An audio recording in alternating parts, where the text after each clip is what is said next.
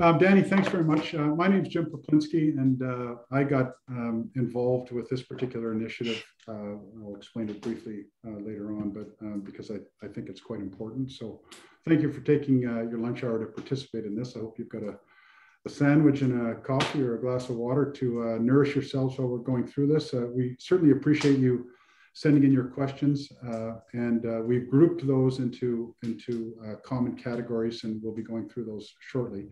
And for listening to 4 of Calgary's mayoralty candidates, these are impressive individuals, and we really believe that getting them involved in initiatives like this and giving them an opportunity to speak to their constituents or future constituents is important leading up to any election, so that all participants, including the candidates, can gather information where the candidates in the election are positioned on what issues that will impact our day-to-day lives. Our audience is predominantly from the technology, innovation, small, medium enterprises communities in Calgary. And we certainly hope that you agree that keeping informed on these decisions that will be made when it comes to our community is crucial to your community's success and growth. The panel is intended to provide an opportunity for each candidate to communicate their priorities when it comes to technology, entrepreneurship, SME, innovation, and the vibrancy of Calgary. This is an opportunity for candidates to express themselves, to clarify and differentiate themselves and their platforms. It's not a debate. That's intended to be a professional discussion where people treat one another with respect. And if you happen to come on early, you'd see that there's a nice rapport between the 4 of them, and hopefully it stays that way, and the best person wins to drive this city forward. To the extent there are any issues, I'll address how those get dealt with. Today, our candidates are Brad Field, Damery, Jeff Davison, and Jeromy Farkas. Jan, Brad, Jeff, Jeremy, thank you very much for the energy that you've put into your past contributions to our community, and for throwing your hat in the ring to become the mayor. This is it's important, and it's really nice to see on this go around candidates, more candidates and more quality candidates than what my view would be of the last go around. So thank you for participating, and good luck to all of you. We've put a link for the candidate bios in the invite. You should be able to find that someplace in this Zoom meeting. If you want to take a look at a little deeper dive on the candidates, you can certainly go to their websites. We'd encourage you to do that, and we may have a mechanism to help you look across all the information that is posted in various forms. We're also joined by Dani Finch. Dani is the Marketing and Communications Director at Our Curve. She's a reformed journalist. She calls herself a former journalist, I'd say reformed journalist, and she's an active member of Calgary's technology and innovation community since she moved here from Winnipeg in 2018. Thank you very much to the sponsors of this event, particularly Stuart O'Connor and Jay Gohill of Our Curve. For anybody who's dealt with Our Curve, you know they're first class, and to get the technology community in a concerted effort to get in front of the candidates, I think is a great idea. So Our Curve, thank you very much for putting this together, and the other sponsors as well. Now for some housekeeping. The discussion will be a round table style. All candidates will have an opportunity to answer each question within a 2-minute time window. Hopefully that's lots of time. Dani will be letting each respondent see the remaining time in the chat function to the side of their screen. You get extra points if you beat the clock. If you're as old as me, you remember that game. So try to beat the clock, try to be concise. In the unlikely event there's a heated discussion where candidates are talking over one another, I will act as referee. I have some experience as that. And the first penalty will be high sticking, and afterwards we may have to go to major. So hopefully that's not required, and we can take the questions seriously, but not take ourselves too seriously, and have a little bit of fun with it. Audience members can certainly ask real-time questions in the tab on Zoom.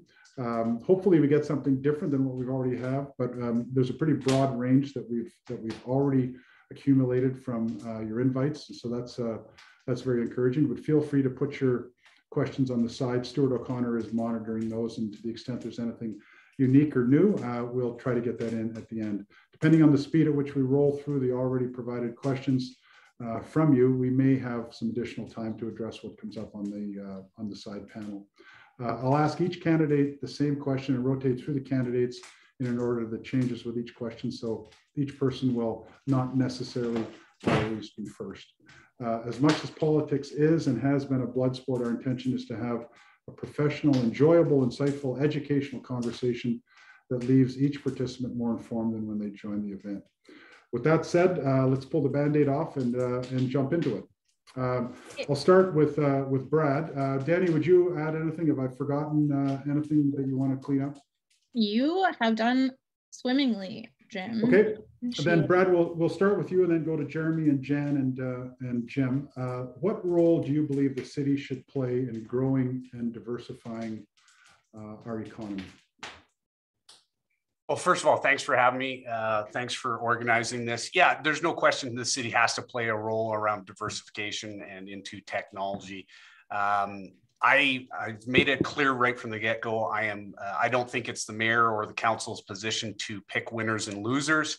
It's our job and our responsibility to create the environment where any business in the city of Calgary can grow and succeed and create jobs. That being said, I love having discussions with different people around the city of Calgary that are actively involved. You look at Jim Gibson with SAIT and Terry Rock at Platform and Allison Anderson at Bow Valley. They've all got great plans in place to diverse and create a new environment here in the city of Calgary. I think the city's role is to play facilitator and remove barriers. Again, we have to have a clear line of sight, both from a tax perspective. We have to be nimble. Quite often, I think we get drugged down in bureaucracy at the city. And we have to be nimble in a fast-growing technology sector. If we're going to be able to diversify, we have to be nimble, making sure that we have that made in Calgary talent pipeline. And when we're talking about 21st century companies wanting to be in Calgary, we have to make sure that they have the talent available here in the city of Calgary. And that's making sure that our post-secondary students are coming out with meaningful jobs in their chosen professions. That's about creating downtown co-op programs, partnering with local businesses, making sure that we repopulate the downtown core with that next generation. So yeah, lots to talk about again, and we don't have to reinvent the wheel. Laura Kilcrease from Alberta Innovates worked with Austin, Texas. I think we can dovetail into a lot of the stuff that's gone on in different municipalities around North America. And create something real special for the city of Calgary. So thanks for your time and appreciate the question. Thanks, Brad. Jeromy, do you want to take a crack at the same one? Sure. Can you hear me okay? Loud and clear, man. Great. Thanks so much for the opportunity. Rather than dive into the what, I'd maybe start with the why. So back in 2015, I joined the City of Calgary Hackathon. And if you're not familiar, it's a summit of mostly young people, entrepreneurs, coders, software engineers. They trap about 200 to 300 of us in a room for a weekend. They give us a really tough problem to solve. And whoever comes up with the best idea basically gets a big cash prize, photo opportunity with the mayor, and all the accolades to go on and save the world. And it was back in 2015 that I joined the City of Calgary Hackathon. I met up with a group of about 6 or 7 others like me, just starting out in their 20s. And we came up with a great idea that we thought would have been able to make us some money, give us a job, offer something of value to others. And it was by the end of the weekend that we actually won first place. So somewhere in the basement of City Hall, there's this giant-sized photo, or giant-sized check, me holding it, shaking hands with Mayor Nenshi, and it was really the best weekend of my life. But unfortunately, we lived in Calgary, and because of lack of City Hall support, regulations, particularly around open data, we couldn't actually proceed with our idea, despite the fact that it was possible in places like Edmonton, Vancouver, and elsewhere. And it really broke my heart. We have this story that we tell ourselves of Calgary being open for business, about being entrepreneurial, about having a can-do attitude. And we are all of those things. And Calgarians especially are all of those things. But our City Hall really isn't. And it was by the end of that year that many of my compatriots actually left Calgary for other places that were hungry for that talent and investment. So that's why I chose to run for City Council in the first place, was to get City Hall out of the way. And I think this election is about change versus more of the same. And if elected mayor, I'm going to focus on 3 priorities. First, a strong and growing economy based on financial responsibility at City Hall. Next, open and transparent government that better includes Calgarians in the decision-making process. And lastly, secure and vibrant communities through support for our police and other essential services. So I think Calgarians have what it takes to really come back stronger than ever, but it's going to take City Hall working for the people again. So in a nutshell, I think City Hall needs to get out of the way. And again, this is about change versus more of the same. And I've been there, I've lived the experience, and I want to make sure no Calgarian goes through what I had to. Thanks, Jeromy. Jen, number 3, fire away. Great. So great to be here. And I know a lot of familiar faces that I can't see, but I'm getting notes that they're actually online. So welcome, everyone. I'm running for mayor. I'm Jan Damery, running for mayor because I so believe in the potential of this city. And many of you know that I've been working alongside many of you, coaching a lot of our startup CEO in the tech and innovation space the last 4 years.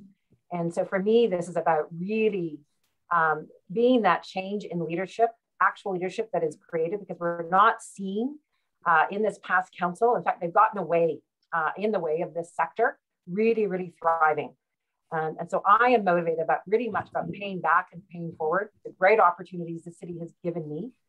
And it's about bringing people together. We need leadership to bring us out of this, to shine the light on all the amazing green shoots that are starting to appear. So Jim, to your question, what is the role of the city? It is to create that environment and vibrancy that people want to be here. Many of you may know that I've got a 24-year-old that left the city last year because he could not find a job here, did not see potential here. This is the narrative we've got to change. And so what you're going to see in my platform, very detailed platform, and it's very much about supercharging this tech and innovation sector. It's about bringing us all together to generate 80,000 new jobs. We can become the energy transition and green tech center globally. It's about making Calgary the place to be, to live, learn, work, and play, by making and bringing the cool back to Calgary. So projects like the train from YYC to downtown to Banff, putting a surf park on the Bow River. Imagine a tech startup CEO going to be able to surf on the Bow River over lunch and then coming back to really drive his business forward. It's about supercharging also our post-secondary so we can start to scale and really fill the talent pipeline that we have a huge deficit in this city. And that's by actually working with all of our post-secondaries to ensure we've got campuses downtown. We've got students living, working downtown. Downtown becomes a neighborhood and there are things to do. So this is about very much bringing us all together in this positive way and vision. Leadership is about vision and mobilizing collective action. And if you've been watching council for the last 4 years, we have not seen that. They have been battling each other. There have been lots of no's. We've left dollars on the table in terms of investing in infrastructure, important projects that actually are continuing to go, despite the fact that we've left $1 billion off when several of existing councillors said no to the Olympics. So I'm offering my specific leadership, extensive leadership. I'm known to be a leader that leads leaders, brings people together to get things done, big things done. Look forward to your support as we go forward. Awesome. Thanks, Jen. Jim, over to you. Just to repeat the question, what role do you believe the city should play in growing and diversifying the economy? Are you talking to me? You keep calling me Jim. It's Jeff. You're Jim. Oh, jeez. Jeez. You know what? That frickin' Davidson, he's in my head. Thank you for that. Oh, everywhere. Okay, I'll tell you what. Jeff, you start calling me Jeff. I thank you, Jeff. I appreciate it. I love it. I love it. Thanks, Jim. Thank you. Sorry. Davison, everyone. Okay, we've spent too much time together, Jim. Look, I think the city's role is really thinking about how do we diversify our offering and how do we be a different place to be in a world where capital and talent are extremely mobile. And so thinking about how are we going to attract talent differently, because around the world, people are moving to those affordable, livable, socially stable cities that are competing faster and differently than us. We've really got to think about how we're going to future-proof our economy and actively support growth sectors that build upon our strengths in things like energy and agriculture, as well as going after all of these new opportunities that are being presented to Calgary. Continuous learning is going to be a huge piece of the puzzle, but we really have to think about how we make innovation an even bigger part of our civic culture and frankly, our collective brand. And then focusing on authentic collaboration and accelerating business through an environment that is friendly to accelerating opportunities here. I think I've spent the last 4 years on Calgary economic development. I've been fortunate enough to be council's representative on the Opportunity Calgary Investment Fund. you know, that fund right now is a huge differentiating tool that we have that's unique to Calgary. We're now partnering with the Alberta government through Invest Alberta, Innovates Alberta.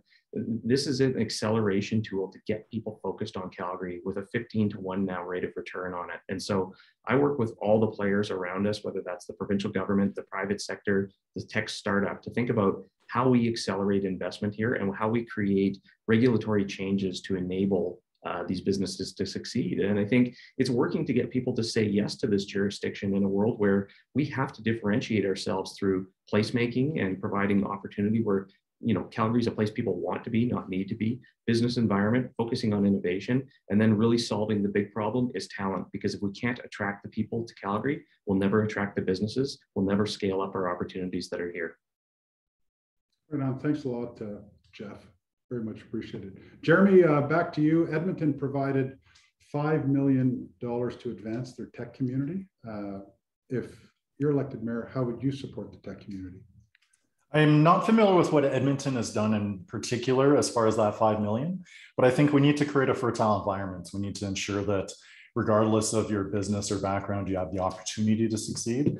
I see a number of successive decisions by council actually eroding our competitive advantage. First one is this push to defund the police, I believe has eroded particularly the downtown's ability to stay vibrant and as a destination of choice. I believe strongly to be able to address safety and security concerns for the downtown core. Another piece is around flood mitigation, making sure that if investors or talent are going to choose Calgary's downtown, that they continue to feel safe in that. Another piece is again around vibrancy, being much more welcoming of festivals, events, that sort of thing, so you can retain that talent. Something I've done personally in my time as a member of council is to be able to support the City of Calgary restoring its summer student hiring program as another way to be able to ensure that there's that access to talent, and the city is available as one of the city's largest employers for mentorship, skills training, development. We need to ensure that we're working closely with post-secondary education institutions to ensure that there's the space that they need downtown, explore other pieces of the City of Calgary's land or lease holdings. Other things that I'd like to see is to ensure that, say, startups that are attempting to get off the ground don't face the same challenges that I personally experienced. So I'm in support of mandatory approvals, say setting a time limit to be able to get approval to be able to get your project off the ground. The city has to say yes within a certain span of time. And if they don't say yes, then they need to make sure it's a no with certain conditions. And if you can solve for the conditions, then you can get off to the races. Other pieces around, say, finance and tech. I know that there's a strong interest now in blockchain, cryptocurrency. As one of the city's largest vendors and procurers, I think that there's an opportunity for the City of Calgary to start, say, accepting fee or property tax payments with Ethereum, Bitcoin, other ways. But again, it comes back to creating that fertile environment so that it's not the politicians or the City Hall bureaucrats picking winners and losers, but it's enabling that fertile environment. Thanks, Jeromy. Jen, how would you support the tech community? Thanks very much. I think there's a huge role that the mayor can play in being the signal booster for this sector. And it actually hasn't happened. And I'm seeing in the chat lots of questions about OSIF and views on OSIF.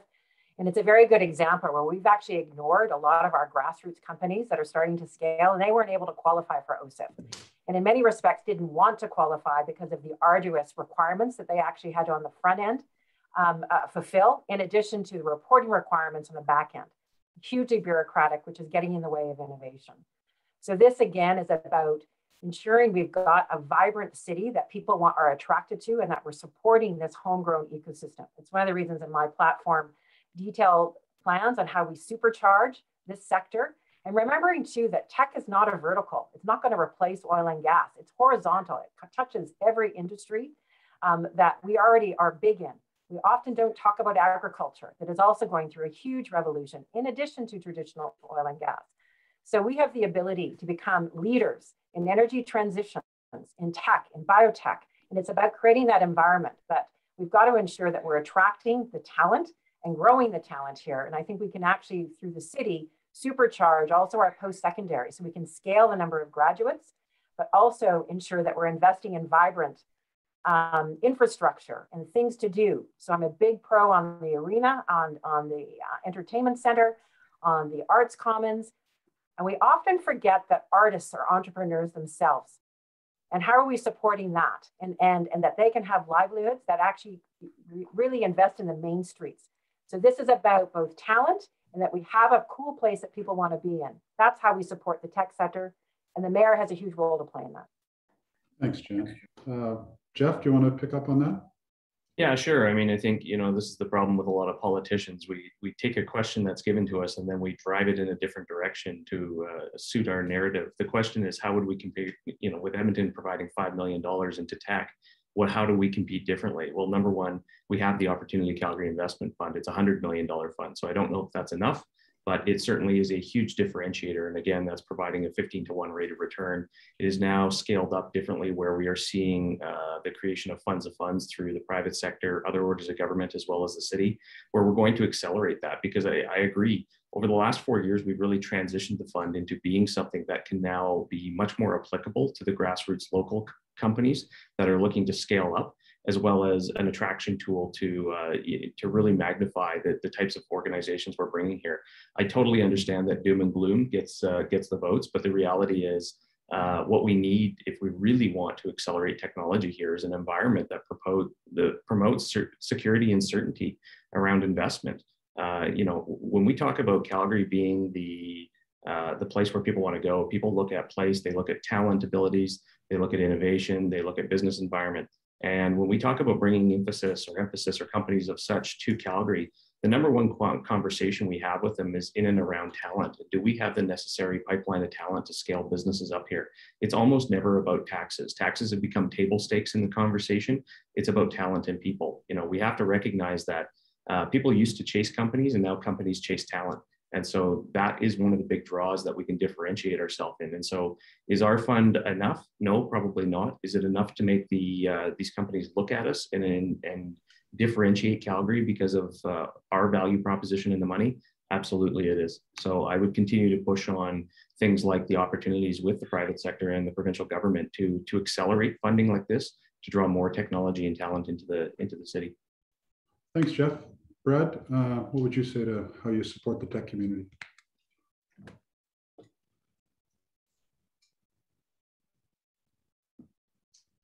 Brad, you're still on mute.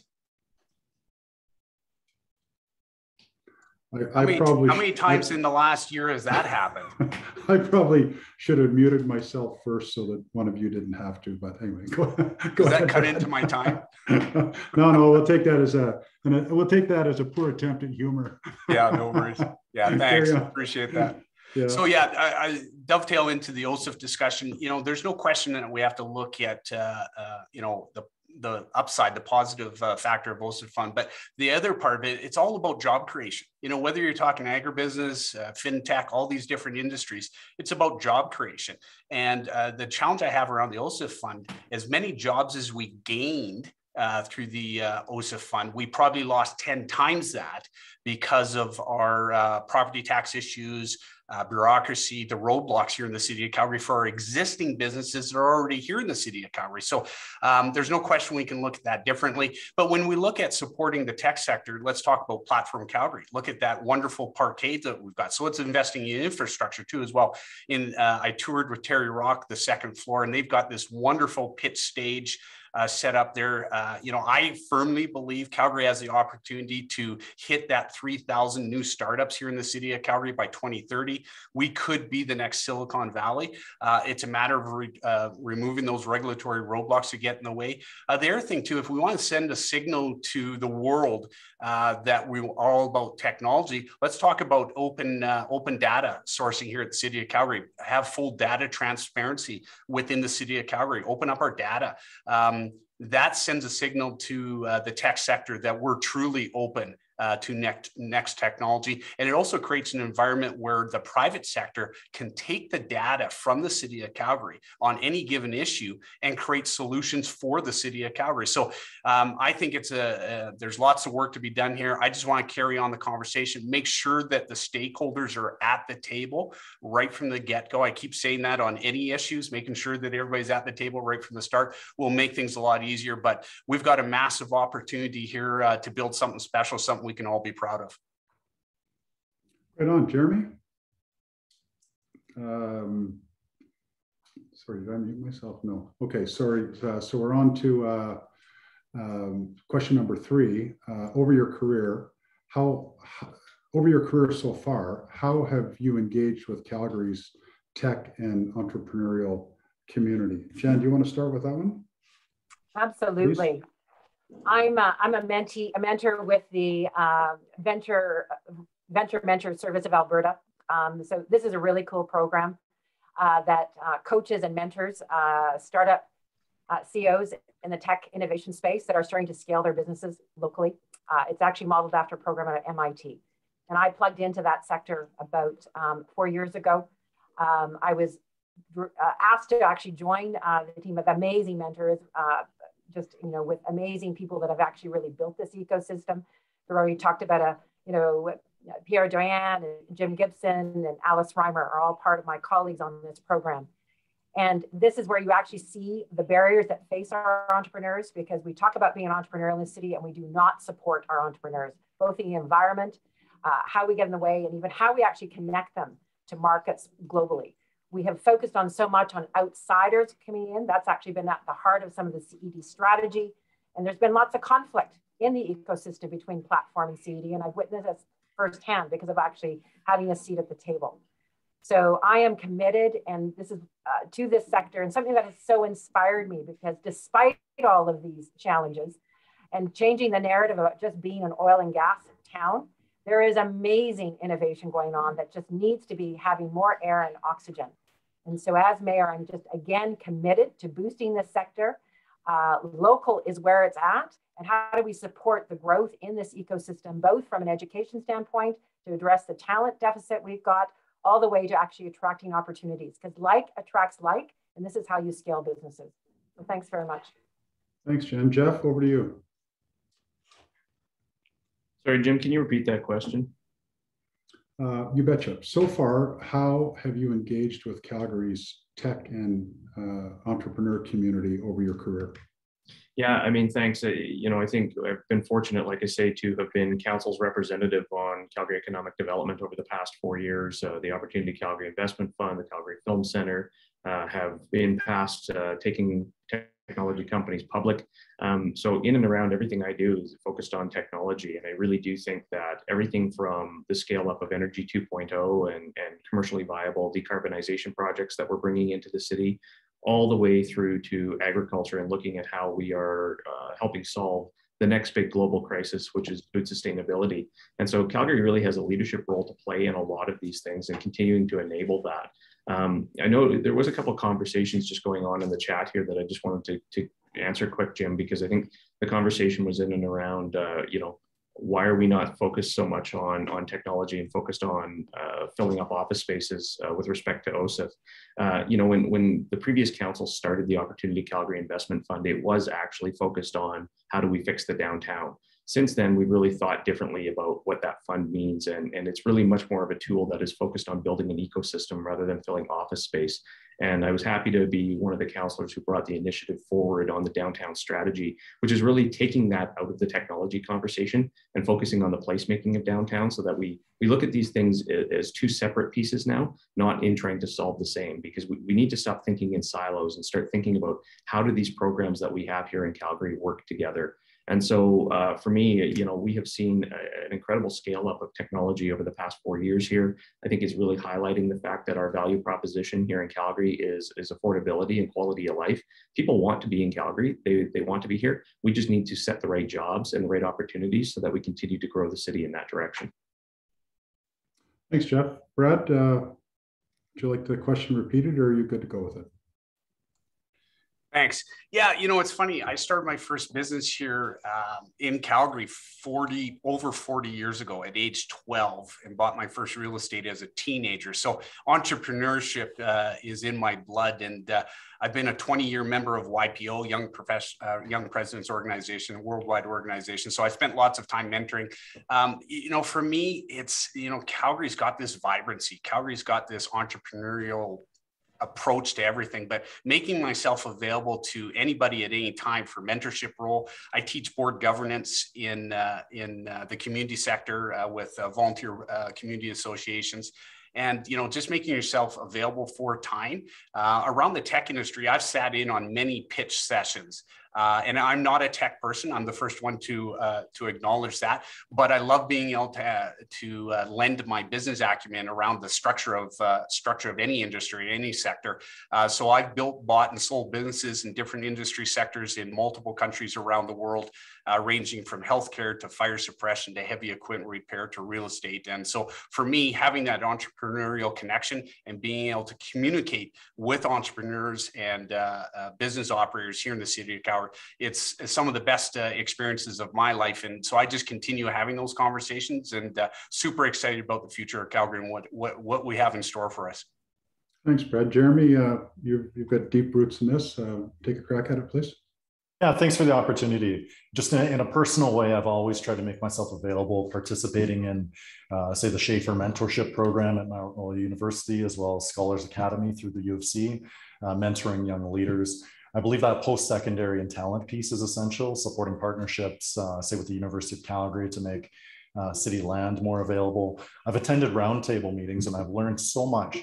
And it's also helped give me a view not to necessarily reinvent the wheel at the city or to necessarily hire new city employees, but instead bring in some of the talent out there to offer their best advice and tools and technology to address challenges we're facing, say around development, safety.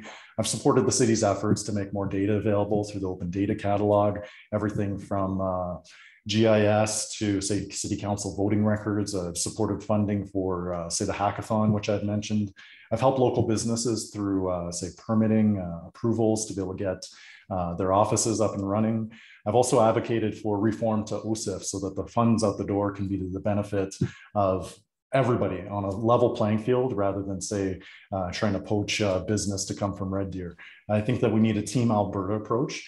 And going forward, I'm advocating for 4-year property tax freeze. I'm also championing the energy industry as not just oil and gas, but a lot of the incredible stories, talent, and outcomes that everyday Calgarians on the ground are delivering here in Calgary. So I think our next mayor is going to have to really champion and carry forward the message to remind Calgarians about everything that's going well in the city, but also remind the rest of Canada and the rest of North America that if you want to be part of something, then Calgary is the place to be. So it's an ongoing work in progress, but I'm never the smartest person in the room. I'm always so grateful that so many business leaders, entrepreneurs make themselves available to me. And my vision, again, is for the mayor and council to get out of the way to be able to enable and support the great work that's being done every single day in this community. Thanks, Jeromy. This next question, Jeff, we're going to start with you. It might be just an extension of the previous one, but do your best at it. What makes you a legitimate candidate to represent change and investment that may be required to support the city's efforts to diversify aggressively into the technology sector? I honestly believe that past behavior is a good indication of future behavior. And so as the one who's actually been striving for it and trying to really bring in the experts, build the plans, it's now time to get the work done. And I think when we look around at politics these days, there's a lot of talk that goes on. There's a lot of strategies that are initiated, but strategy isn't worth the paper it's printed on if you never execute it. And so having a proven track record of taking on some, frankly, pretty hairy files at the city of Calgary and finding the path forward has really been the highlight, I think, of what I've done over the past 4 years and where we're going to go in the future. I think it's not just about thinking about, what's the right business environment. It's about thinking about placemaking. That's why I'm investing in things like the entertainment and cultural district, right? Thinking about giving people a reason to want to be downtown and want to be in Calgary rather than need to be in a world where things are extremely mobile. But really focusing on innovation and talent has really been what we've been trying to do. And so the big push I've had over the past 4 years is getting the multiple levels of government together, working with the post-secondaries, working with the private sector, and getting everybody to move in the same direction. And I think, when it comes to city building and really transforming the economy, it's okay for us to agree that we're all driving in our own cars down the highway. But we've got to agree that we're going to the right place. And I think that's the vision that I bring to the table here, is that let's set the direction and the outcome of what we're trying to achieve, and let's work together to make sure it happens. Brad, what makes you a legitimate candidate to represent change and investment that may be required to support the city's efforts to diversify aggressively into the tech sector? Well, and again, I think it goes back to track record. I've actually built businesses. I've actually created jobs in multiple jurisdictions around the world in different industry sectors. So, you know, it's easy to talk about it until you've done it, until you've been responsible for paychecks. And building teams out and creating those jobs and those environments where people can succeed, it's a different story. So that's what I would bring differently. I've also worked with federal, state, provincial, and municipal governments all over the world. So I feel like I've got the best skill set because I've done it in the private sector, but I've also worked within the government sectors as well too at all levels. So having those skill sets, and again, when it comes to technology specifically, it's all about supporting and being open-minded to new ideas. And again, I go back to making sure that Calgary is an open data source. Where the technology sector here in the city of Calgary can access data right from the city of Calgary and turn it into something special within our organization as a city, but also in the private sector. So I think my skill sets get on both sides of the line. I've done it at all levels in different countries and also in the private sector. I've also worked alongside union employees as a private sector contractor. So I've been a vendor with the city of Calgary for 25 years. So I see the good, the bad, and the ugly, and I've been able to work through it over the years. And so I'm super excited about the opportunity to bring my skill set to the city of Calgary. Yeah, thank you. Jeromy, over to you. Thanks. And I think this election is really about change versus more of the same. And as candidates, we're going to say a lot of the same things. So I think the question for the tech community and voters at large is, who do you have confidence in to be able to execute? So I have experience at council. I've shown a willingness to stand up, not just when it's been easy, but frankly, when it's been hard. And if you're coming from outside of council, I think the bureaucracy and the administration will really have their way with you. And I think that's the experience that Mayor Nenshi had as a reformer, not knowing enough about how City Hall worked. The moment that he was elected, I think he lost track on a lot of those initial promises. And as far as my voting record at council, I think I've put my money where my mouth is. Unlike others, say, who campaigned on reform, I actually followed through and say, turn down the generous city council golden pension, because I believe strongly in leadership by example. Other candidates talk a good game, but for example, how can you be talking about support for post-secondary institutions if, say, you voted against allowing summer students to be able to work at the city to receive skills training, mentorship, and all of the rest? And lastly, it comes down to, I think, affordability, ensuring you have somebody who's willing and able to make those tough decisions. And this election matters more than anything else. This election is the most important that I think our city is going to experience in the lifetime of our community.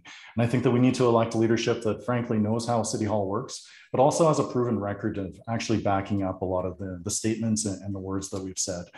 So thank you for your consideration. Jan, wrap this question up, please. With pleasure. We are at a huge crossroads in this city, and I think the defining issue in this election is getting the right person in the mayorship seat. It's about leadership, and it's about demonstrated leadership. And I've offered my kind of candidacy in this race because I have worked in all sectors in a leadership capacity.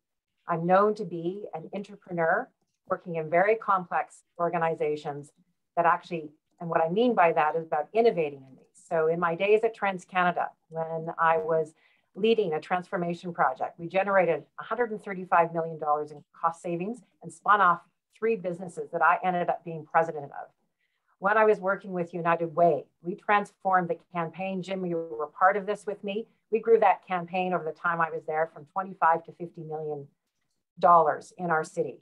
When I worked at AgaCon, I brokered international agreements, first time ever, between Rotary International and AgaCon University, organizations based in the US as well as Pakistan. And you can't tell me that was not complicated and tough, but it was about listening and being open-minded and finding what the greater good was in these conversations. We have not seen this kind of leadership on council. Our current councillors running have had every opportunity to demonstrate leadership. They cannot come together. And I have learned that leadership is defined in crisis. And as we've been going through this pandemic, they still can't come together to serve Calgarians. So I'm offering my leadership skill at this time and my optimism and belief in this city This is what we need. The mayor is about a signal booster, the positivity that attracts and actually builds the bridges across multiple sectors. I've worked in not-for-profit, again, revolutionizing, building sustainability, bringing a team together to actually build that infrastructure in Inglewood for the YWCA Calgary on time, on budget. I have many projects on the go. This city council has talked about plans, but no one has implemented them yet. And we need actually strong implementers. And that's what I'm offering in my leadership. Thanks, Jan. Brad, it's 48 months from the 18th of October, and you are now looking back, as each of you will be able to do, and say, this is what success looks like for me. So 48 months from now, when you look back, what does the city look like compared to what it is today? Wow, yeah, that's that crystal ball that we're all striving for. First of all, a city council that citizens can be proud of. At the end of the day, I've been asked this question in different forms over time, and just Calgarians want council that they can be proud of and that they can trust. And right now, the trust has been broken. So rebuild that trust, create that environment where we have a cohesive team, where instead of debating or arguing or slinging mud, we actually acknowledge good ideas from other people and say, hey, can we expand on that? That's what leadership is. That's not what we're seeing on council right now. It's more about sound bites and making headlines. And to me, I want to bring council together, work together, go into every conversation with an open mind to learning and listening and collaborating, create that environment. Vibrant Calgary. Everything I've done for 3.5 years since I committed this was about the next generation. It's about my kids, my potential grandkids or great grandkids. What's going to keep them here in the city of Calgary? And so it is about the economy. It's about being vibrant. It's about being inclusive. All the things that we dream of is what I want to see.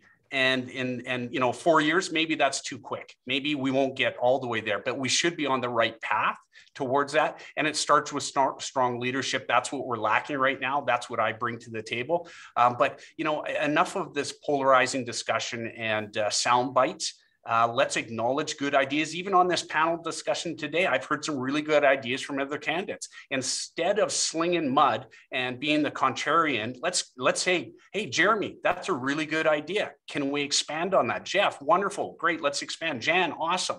Instead of this ongoing narrative of, it's not their way, it has to be my way. We got to change that approach. So in a nutshell, just a better city council with true leadership. That's what I hope for. That's what I'm striving for.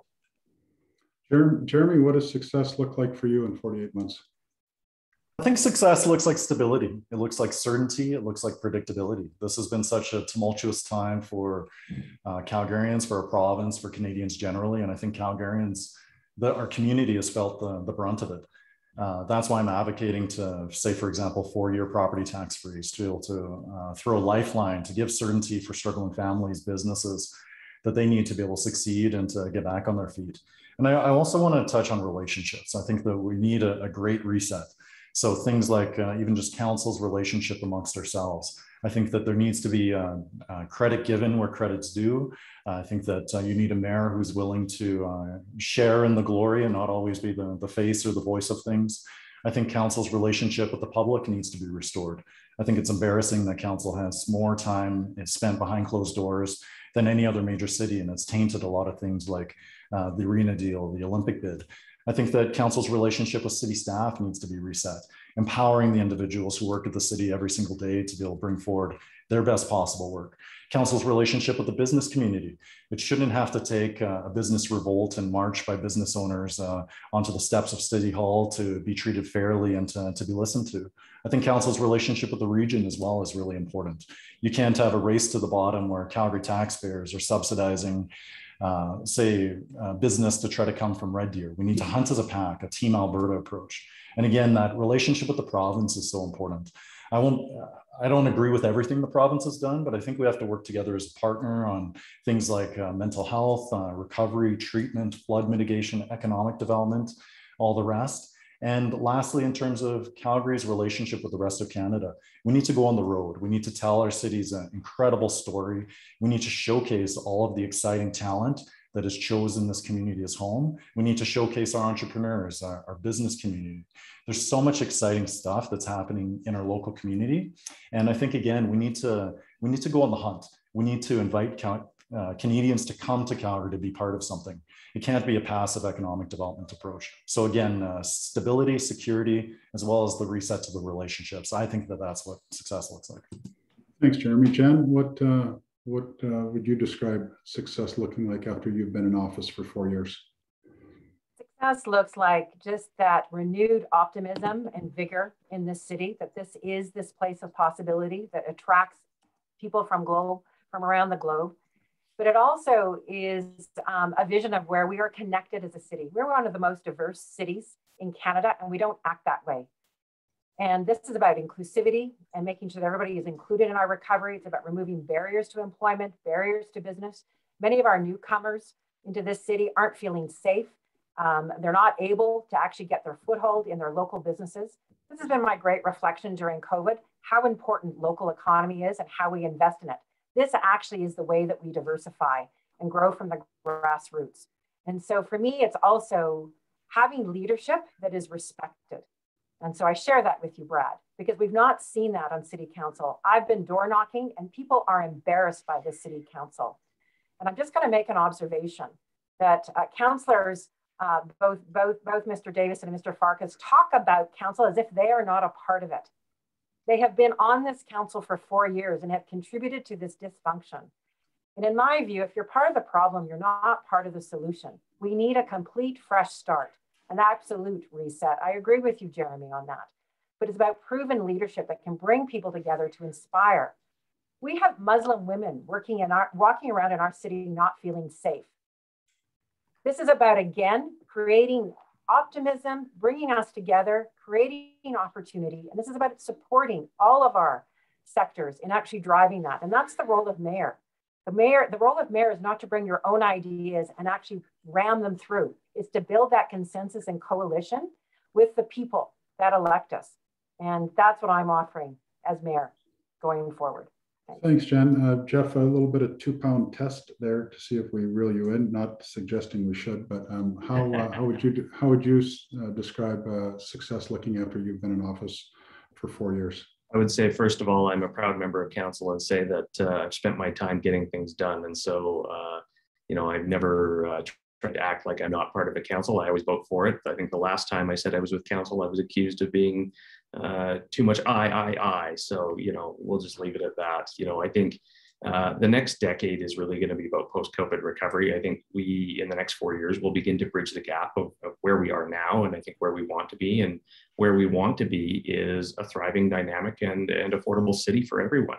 And so, I remind people all the time that this is not about council and bickering. It's about Calgarians. It's about a better quality of life. It's about job growth and opportunity here again. It's having a council, I think, that votes for economic stability, not one that causes the destabilization of investment in our city by continuing to chase headlines in the paper.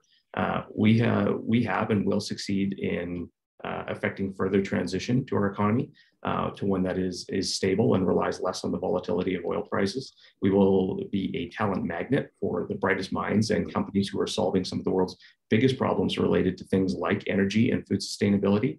And we'll be this because we've done the work and we've talked with the experts. And we are now at a time where we require proven leadership to get it to work fast. And that's what I bring to the table is I'm a proven individual who goes out and does what I said I'm going to do. And I think, again, past behavior is a good indication of future behavior. Thanks, Jeff. Jeromy, I'm going to tweak this a bit. I'm trying to watch a couple of screens here. We're getting a lot of questions about attracting talent. So, and I'll stick this into this next question. How will you as mayor create a 21st century city that builds the youth talent pipeline necessary for the future of work? The addendum is how does Calgary attract and retain young technology workers to live here versus other competitor cities in North America and around the world? And the additional piece from a number of participants is I'm looking for actual actions versus platitudes. Jeromy, do you want to take a crack at that, please? Sure. So in terms of the specifics, I think we have something that many other places don't, which is an affordable housing stock within a reasonable commute to work. So I was recently chatting with one of my university friends. She had said that she was feeling very upset living in a tin can, basically in Toronto with an hour commute each way. And she didn't feel like that was appropriate to be able to start a family. But Calgary has something that other cities don't, like Montreal, Vancouver, and that's our competitive advantage. So there's things like this guidebook debate where council's trying to ram through density in places and communities that frankly don't have the infrastructure to accommodate it. So I'd want to be preserving single family housing stock at an affordable price point for Calgarians to be able to aspire to start a family. Next, around safety, I think that we need to show that Calgary is a safe jurisdiction, a place that anyone can feel safe to go around. And now Calgary is the only major city in North America without a permanent downtown police station. So I disagree with that defund the police ideology. I think we need to provide our essential services the resources that they need. I specifically disagreed with council's decision to start selling off parks as a revenue source. So there's a portion of Richmond Green Park where the ball diamonds are being sold. I think that selling off our inner city green space to developers, I think that that's misguided and it's actually the wrong direction. And it erodes our ability to compete and attract that kind of talent. So I think it all comes down to actually providing the services that Calgarians need at an appropriate price point that's affordable. I disagreed with council's decision to pursue, say, closure of recreation facilities in the downtown. I disagreed that they didn't want to intervene to be able to save the Eau Claire YMCA. If we're going to want to continue to attract talent and investment to Calgary, we want to make sure that we're providing the services that everyday folks, especially families, need at an affordable price point. So I think getting the fees, affordability under control is a big piece, but Calgary has a lot going for us. And we're not going to be out New Yorking New York. We're not going to out San Francisco, but there are many competitive advantages that we have that we should be leaning into rather than a scattershot approach where we're trying to be all things to all people. So again, I just emphasize on why do we have a city government in the first place? I think it's affordability, it's city services, and quality of life and safety. And I think those are the key parts to keeping Calgary as, again, one of those destinations of choice. My father came as a refugee from communist Hungary. He could have gone anywhere in the world, but he chose Calgary, he chose Alberta, and he chose Canada for a reason. And I know that we can get back to that as long as we had City Hall focused on the right things rather than the wrong things. Thanks, Jeromy. Jen, do you need me to go through the question or you just want to jump right into it? How about I jump right into it? I'm gonna just one sec before we start. I'm gonna give you all a little longer to answer this question. So Jeromy got 3 minutes, and I'm gonna give the rest of you 3 minutes as well. So hold it now. Who made you the person who decided when somebody gets more time? My moderator title, Jim, and also Stuart messaging me in the background saying we should give him a little longer on this. Good for you. I like it. I like it. Truly, I'm just reporting to Stuart here. Well done, Dani. Thank you. So, Jen, you've got. You're welcome. Sorry, I went long. I didn't mean to. I just stopped when I saw the this message. is an important one, and I would have. Yeah, this is one that deserves a little bit more time. So I am watching that and want to ensure you all have equal time to answer. So just 3 minutes. 3 minutes is what we've upped this one to. Right on. Good stuff. Sorry to interject. Go ahead, Jen. Thanks, Dani. I love that you've taken control of the agenda. You go, girl. So good. This, I think, is the fundamental issue facing our city, that we are a place that our young want to build their lives, want to grow their careers. You'll remember that I've got a 24-year-old that's left this city because he did not see a place of opportunity.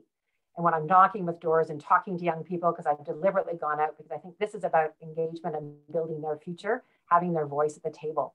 And they've told me there is nothing to do in this city. There is nothing exciting about this city, because we've actually, over our history, particularly in the last 15, 20 years, have not invested in the public realm. We're starting to make those plans. We've fallen behind, but we've got to invest in the infrastructure that is going to drive things to do, and it's building on our strengths.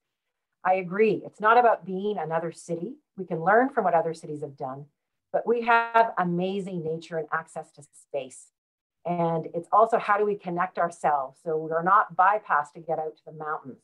So in my very detailed platform, I've been deliberate about this because this becomes a vision and a platform that we can coalesce all of us around driving this forward, is we're going to actually make Calgary the location. It's about connecting us to the mountains via train. It's about making sure we have a revitalized downtown core. That means investing in entertainment and our local art scene into Main Street. We have one walkable street downtown. Ironically, in the 70s, when we put those +15s, we killed downtown. We've just been a place of work. We have to get people living and working downtown. That's why we've got to encourage and incentivize our post-secondaries to get students living and working downtown. I want to be able to have a Reuben sandwich downtown at 3 a.m. One of my favorite memories growing up and living in another city where there was a robust kind of inner city university. So this is about the vibe that creates. And when we have that vibe, it actually attracts businesses and the talent that will actually help us scale all of those tech companies and organizations that are trying to scale. So this is the vision and purpose that we're trying to create. I've talked a lot about putting the cool back into Calgary, right? Let's take advantage of these amazing rivers. How do we leverage that? Surf park on the Bow River that also, again, drives that interest. And I am got a detailed plan about public transit. We, again, our 4 quadrants do not meet. We have to invest. This also helps us take meaningful action on climate change by reducing our carbon footprint, but making sure that our young people, and that's what they're asking for. They don't want to own a car. Our city's been designed for a car. We've got to give alternative transportation. We've got to make sure that there is contiguous biking lanes, that we can actually walk in the winter on sidewalks with 100-pound labs, which I happen to own, without fearing of breaking a hip. We've got to invest in mobility and making actually services accessible in neighborhood by neighborhood. And we have completely under-resourced neighborhoods in the north. So I am committed as mayor and to bring this vision together and bring us all together. So it is about that we really also resource a lot of those neighborhoods in our city that have been under-resourced and bring us together. This is what we are needing, and that people feel safe, included, and a part of this great vision. I know in my vast, extensive experience in leading people, when they participate in creating, they buy in. That's the leadership I'm offering and the vision I'm offering for this city. Thanks so much. Thanks, Jen. Jeff? I think based on the time we're going overtime here, I should start writing up the speech of a lifetime. No, look, I think it's, I've been focused on this for 4 years really and beyond. And I think it really comes down to the intersection of place, business environment, innovation, and talent. And that's what it takes to build a great city and really think about, you know, how do we maintain ourselves as a mid-sized city that is affordable, livable, and socially stable. And the point being to that is that people have more choices and options than ever before. And so we need to make Calgary their first choice.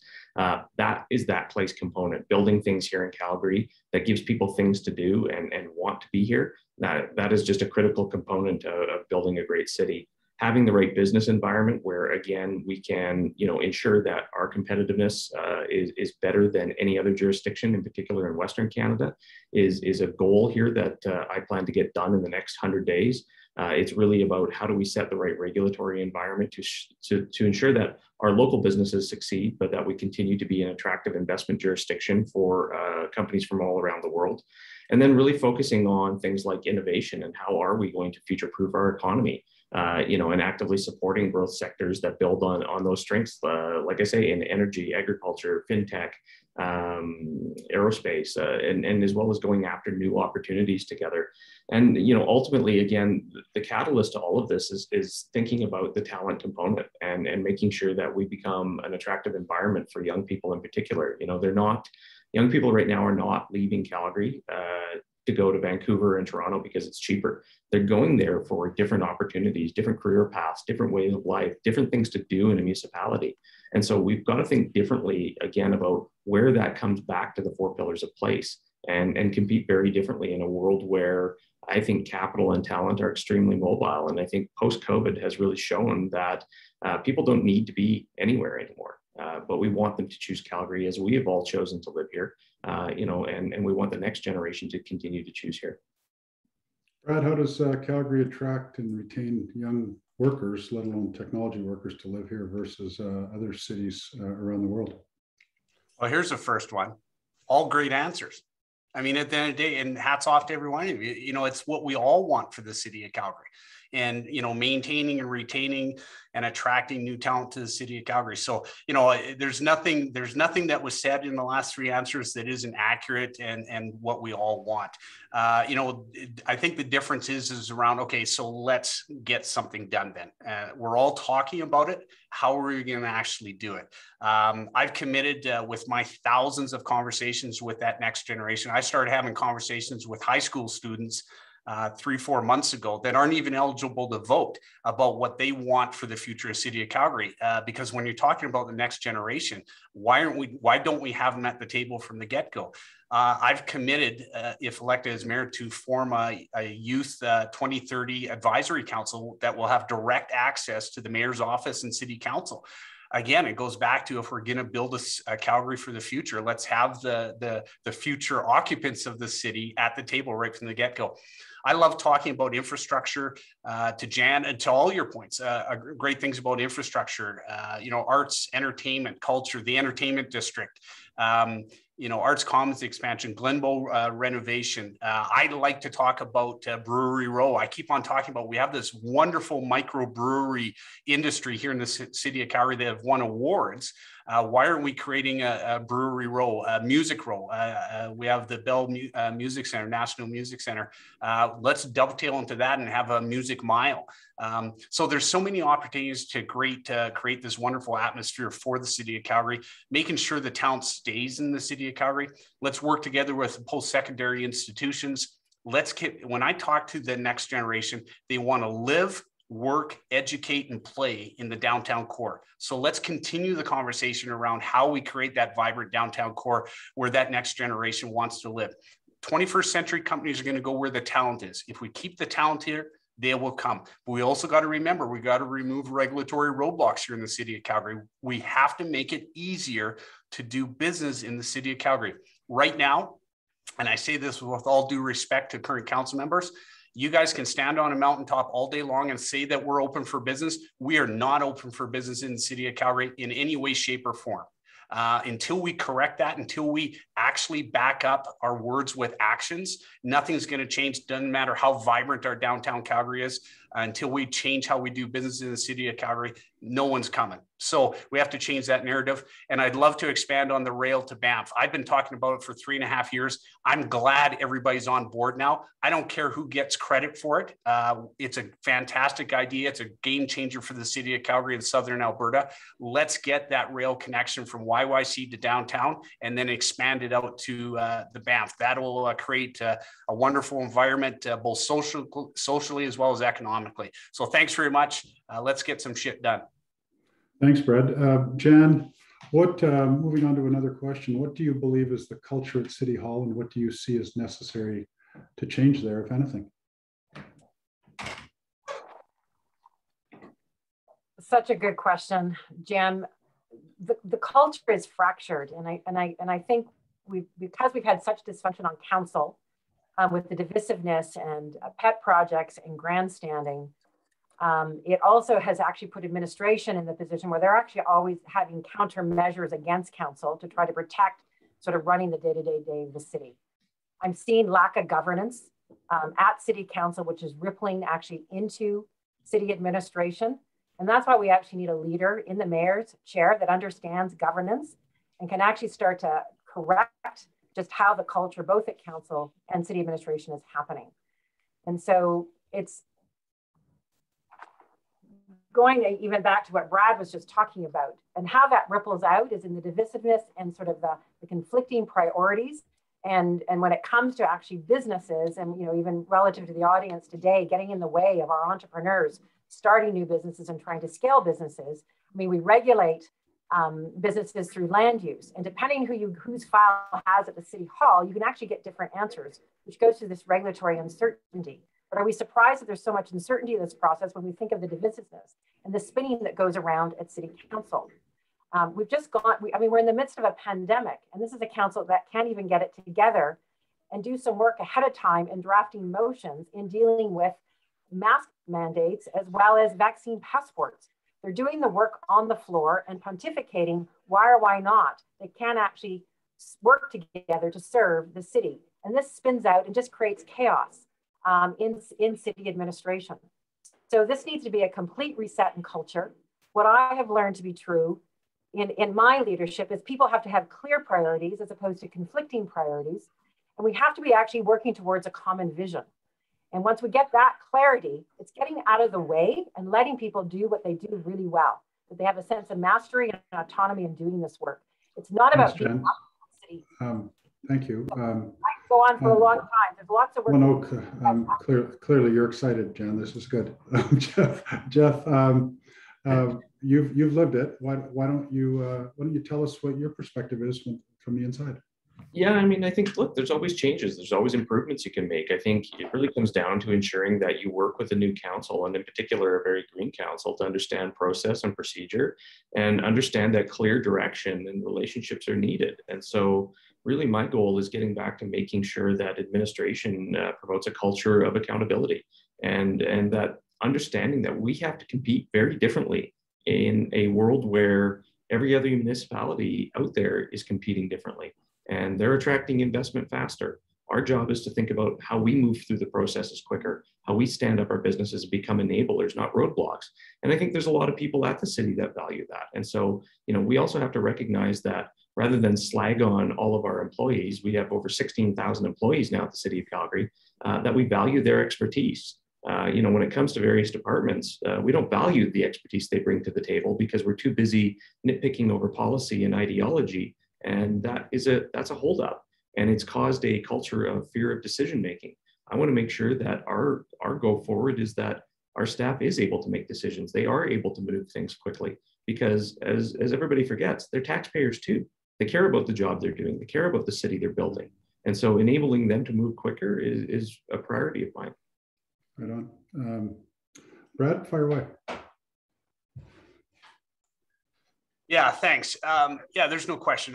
Again, as a vendor with the City of Calgary for 25 years, I've worked with city administration and cost saving measures, worked with, 15, 16,000 employees in different opportunities. But yeah, there's no question there's a fracture in council, but it permeates right down through city administration, right through the 16,000 staff. And I will continue to shout from a mountaintop that 16,000 employees, City of Calgary, come to work every day wanting to do the right thing and create value for citizens of Calgary. They're not allowed to. The system is broken. It's not a people issue, it's a system issue.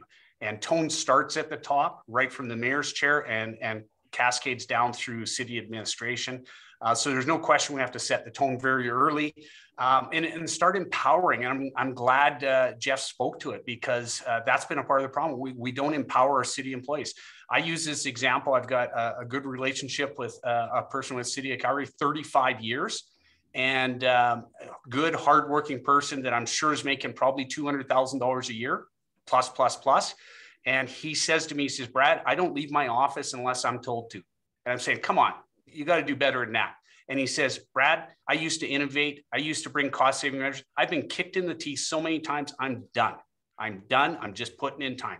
And that message, that story is very relevant in many cases throughout the City of Calgary.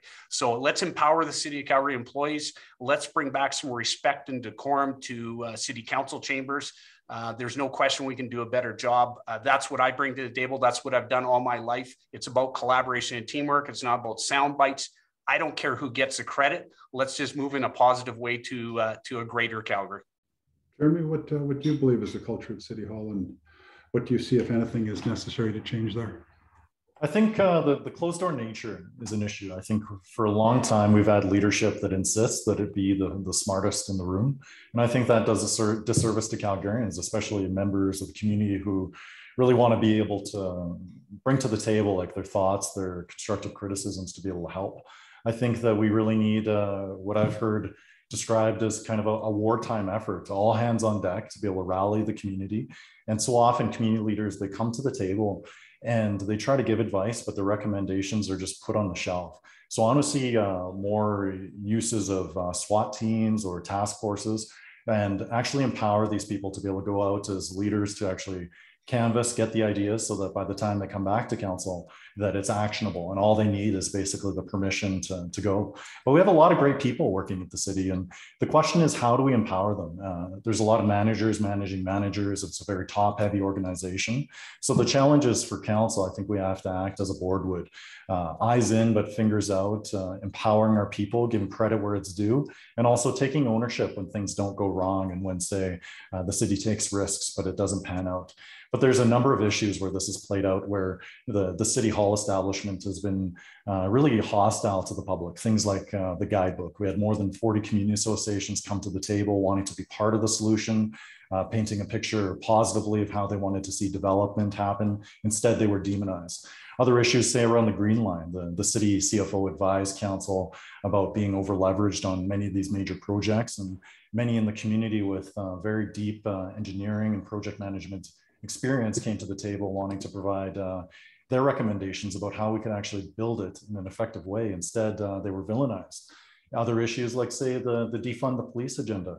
City council agreeing with statements like that the very foundation of policing is racist, making such extreme claims like that, that it's driven away a lot of the front line and people who want to be part of the solution rather than part of the problem. So I think that, again, the culture needs to change in a way that empowers everyday Calgarians, and it doesn't leave politicians being the smartest in the room.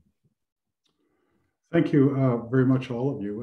We're going to close with one final question and be well within the 1:15 finish time that we promised. I'm going to try to tighten it a little bit.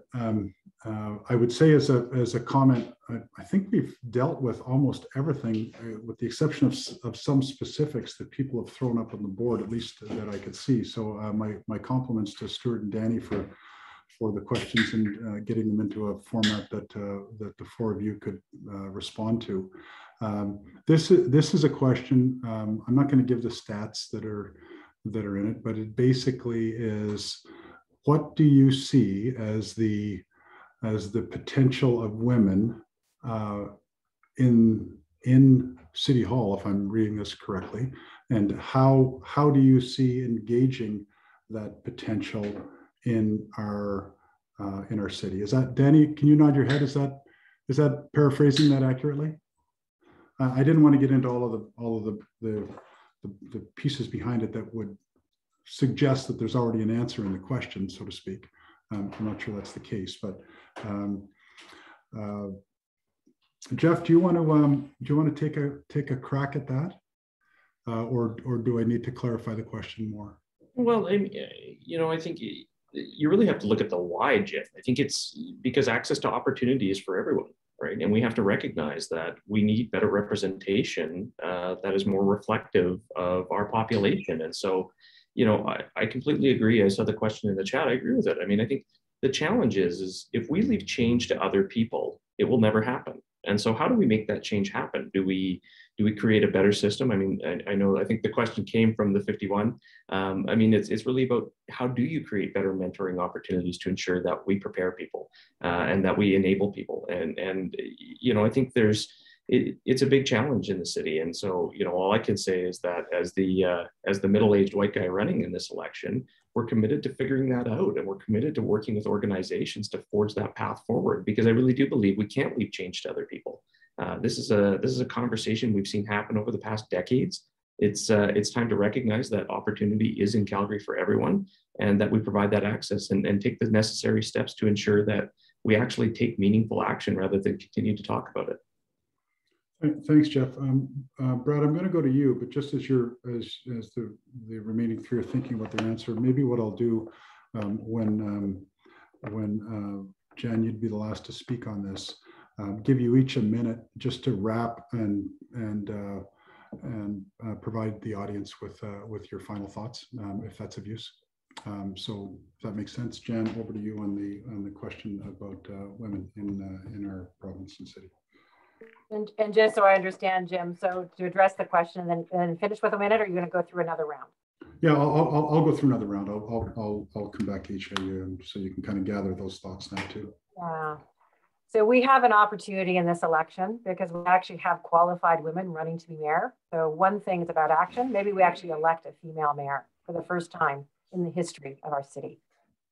And I don't say that tritely, because it's about qualifications. And what I have learned in all the work that I've done with YWCA, in United Way, overseas with the Agricon Development Network, we have to actually, people can be what they can see. And it's how do we break down the barriers?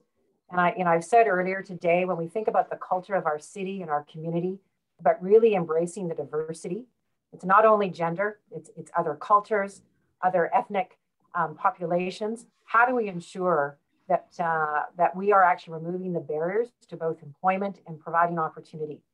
And we have a huge role to play at the city to actually stamp out systemic racism. We are one of the cities in Canada that is the least safe for women. And we've got to be actually starting to take this very seriously. And a lot of it is about electing and having the voices at the table that can actually represent this perspective. Calgary has had a dismal reputation in terms of what they've elected in terms of officials. I was even quoted on the weekend about the added barriers, females, even when we're in this sort of an election, the abuse we take, the misogyny that we take. Those of us who have extensive leadership experience in getting things done are actually referred to as staffers and somehow not qualified. I was even asked this morning, why didn't I run for councillor first? And my answer to that question is because I'm qualified to be mayor. And I actually believe in terms of being the future of the sort of the future city that we need to be, it's about driving forward and showing that we're progressive and that we actually can tackle the big issues. So it's about actually representation. And we have the opportunity in this election to elect our first female mayor and the right female mayor. Thanks, Jen. Brad? Yeah, first of all, thank you, Jan. Yeah, you bring, obviously, you've got lived experience. So acknowledge that right out of the get-go. Yeah, I am a middle-aged white man. Jeff, I think I'm a little bit older than you, but that's beside the point. Yeah, you know what it is? We've got an opportunity here to do it differently. I think back in my organizations, I'm 60% of my executive team are female. And it's not something I planned, it just is. So I've been open-minded to that and making sure that everybody has opportunity in the city of Calgary, but also being a champion too. You know, we're talking about affordable childcare at the federal level and provincial level. When that comes available, all of us as leaders on this call must get behind that and make sure that there's affordable childcare, to make sure that there's no barriers for any woman to come into politics or any organization for that matter. So removing barriers, making it easier for everybody to have the same opportunities here in the city of Calgary. And just, you know, I'll champion that all day long, but I'm also open to learning and being educated too as well. So thank you for the opportunity. Thanks, Brad. Jeromy?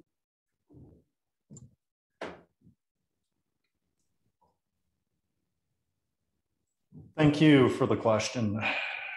I'm the first openly LGBTQ city councillor, and I've been told that because of who I am, I'm not deserving of love or my current role, let alone being mayor. But I got into public service because I wanted to build a city where every single Calgarian can succeed, regardless of where they came from, regardless of who their parents were, regardless of their faith, regardless of their gender, regardless of who they love. And I feel very, very strongly about city council and Calgarians taking a stand on issues like these. And in the chat, I think there's not just, it's been highlighted, there's not just the social or moral dimension to this, there's the economic dimension to greater participation of various minority groups. In the chat, it was mentioned that the added GDP of increased women's participation in the economy in Alberta is a staggering number, 21.3 billion. And it also emphasized the participation in Alberta's tech companies was just fantastic. So societies with greater equality not only better offer socioeconomic opportunities, they also tend to grow faster and more equitably. And for example, the World Bank, I believe, found that women played such a critical role in the decline of poverty, with it being the female labor market income that contributed to a 30% reduction in extreme poverty over about, I think it was a decade span. So this is an issue that Calgarians and City Council and our next mayor cannot afford to ignore. And it's something that I'd continue to carry forward if elected mayor, to ensure that Calgarians realize that we are only Calgary because of the fact that we've been so welcoming to so many others, regardless of their creed or origin. So again, thank you for the question. Excellent comments to be made, specifically around the economic cost and opportunities. Thanks, Jeromy. Brad, do you want to take a minute and make a pitch for your candidacy?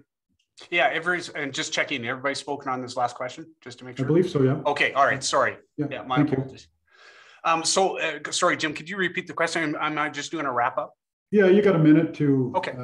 Yeah, appreciate that. Well, first of all, thank you to the organizers, Jim and Dani. Appreciate it. Thank you to their candidates. Honestly, lots of great answers. So appreciate your attendance. Very respectful. I love this part of the dialogue, is where we can be respectful and opening and welcoming to other people's ideas. We've got an awesome opportunity for change here in the city of Calgary, to bring about a new age and build something special, something we can be proud of. I've been in Calgary 50 years, raised my family here, married my high school sweetheart. I want to make Calgary home for not just my kids, but every Calgarian, and people to attract people from around the world to come here and call home. We've got the single greatest asset here in the city of Calgary is its people, and erase all the infrastructure and entertainment district, all that in the mountains. It's people. And that's something special that we have here in the city of Calgary. I love the opportunity to grow the economy, create that environment where jobs and businesses can flourish again, and bring back strong leadership within the city of Calgary. My only sad point is it's too bad I can't work with all of you when I become mayor. So thanks again for the opportunity, and look forward to further chats down the road. Have a wonderful day, and thanks again for having me. Jeromy, why don't you wrap, please? Thanks. When my family came as refugees, they saw our city as so much more than just a place to find a job. They saw it as something you can hardly find anywhere else in this world, which is a promise of a fresh start. And a lot of doors were closed to my parents, but as Calgarians, they worked really hard to make sure that those doors were made open to me. And while I didn't have a lot of money growing up, I had a ton of opportunity. And over the last decade, I've seen Calgarians struggle with lack of opportunity. We've witnessed the economy struggle. We've seen the tax burden increase. And we've seen the City Hall establishment become more and more out of touch. And I'm running for mayor to bring about real change. I'm very excited to start rolling out our detailed 10-point blueprint for change, and you can find that at jeromy.ca. But I really want to help Calgarians get our city back on top where we belong. And again, if elected mayor, I'd be focusing on 3 priorities. Firstly, a strong and growing economy based on financial responsibility.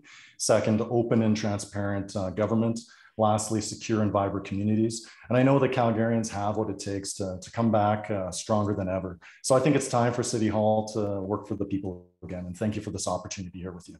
Thanks, Jeromy. Jan? Yeah, thanks so much for the opportunity again. And I've again really enjoyed the conversation. And I think we're all talking about, right, sort of launching the city so that it can really claim its potential.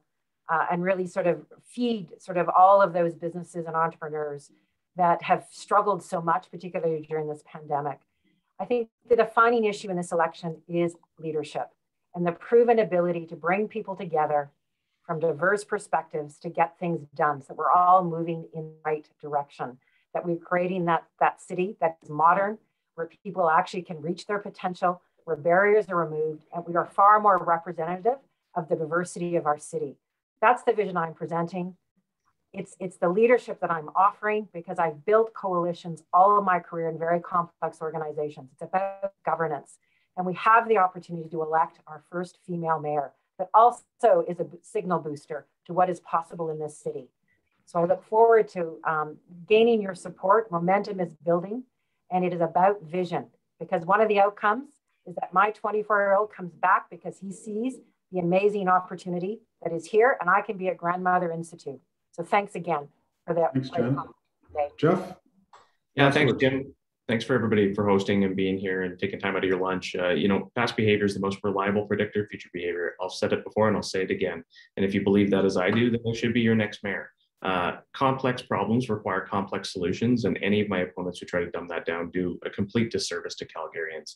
I think I've worked with the experts. We have the plan. It's time to get to work. And being a mayor is a vital role that requires experience. And frankly, my last 4 years have shown what I'm going to do in the next 4 years. And as mayor, I'm going to help this city grow to over 2 million residents. And it's made possible because of where we live and who we're able to attract to this increasingly vibrant city.